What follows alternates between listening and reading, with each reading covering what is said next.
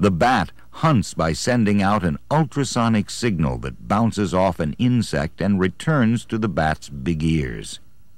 The bat can determine the exact location of the insect and catch it in complete darkness. He doesn't use his eyes, he uses echolocation. The high-pitched sounds he makes bounce off things and return to his ears, creating a picture of what is around him. Porpoises and dolphins use echolocation to swim in murky water or to locate objects in the water.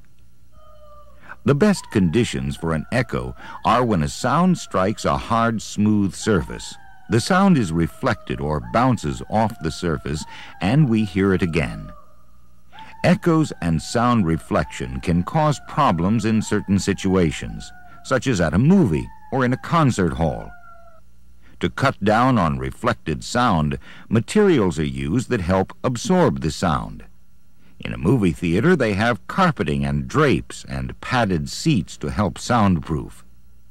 In this recording studio, the walls have soundproofing tiles that are made of cushioned material with many tiny holes to deaden the sound. Sometimes we need to get the sound reflected out to a large area, so curved surfaces are used to bounce the sound out to the audience. Reverberation is the repeated reflection of sound waves against smooth surfaces.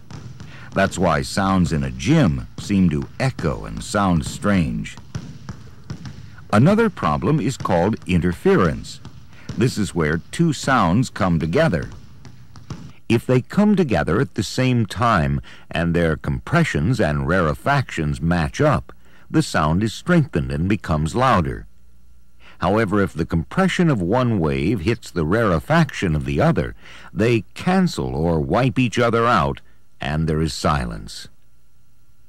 That's why when people design concert halls, they try to consider the reflection of the sound and how it will produce reverberation or interference.